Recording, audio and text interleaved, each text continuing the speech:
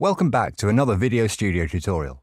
Today, we'll dig into seamless transitions, a great way to jump from one clip to another by zooming in on shared characteristics or colors of both clips, giving you the option to transition between clips in a way that has more flair and is less distracting than a hard cut. I have two clips of this tourist in Barcelona on my timeline. When you have two clips that have a similarly colored sky or other feature, like the top left of this first clip, and the top middle of the second clip, you can try adding a seamless transition. Open the Transitions folder in your library and use the drop-down box to show just the seamless transitions. As my transition is going to zoom in to the top left of my first clip, transitioning to the left makes sense in this case. So I'll drag the left seamless transition onto the join between the two clips. But of course, there are seamless transitions for all directions, as well as rotation transitions that rotate through 180 degrees within the transition as well. Then double-click the transition and go to Customize. The middle of the display in this menu is where the seamless transition will take place, so we want to line up the top right of our first clip with the top middle of our second. That should just about do it.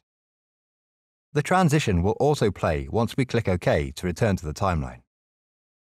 But we have this ugly band of grey where the clips overlap. We want to minimize this join in the center so it disappears as much as possible. Let's check out the options for soft edge. There are light, medium, and strong soft edges that blur the two edges together in different ways, and selecting a new soft edge to try out will also play the transition, so you can easily see it in action. In this case, the second option, light soft edge, seems to work best. Let's try one more seamless transition, but this time we'll use a rotation version. The next two clips I've got on the timeline have similarly colored grass. I'll drag the down and rotate transition onto these two.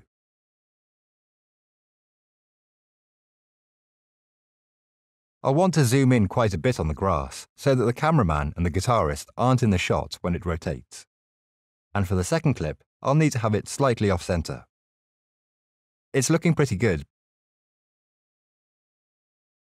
but let's try and remove that banding again with soft edge.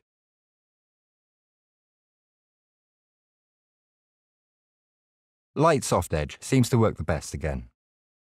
Of course, like all transitions, we can change the length of the transition at the top here, to make it quicker and punchier, or longer and more dramatic, depending on what you need. Happy editing!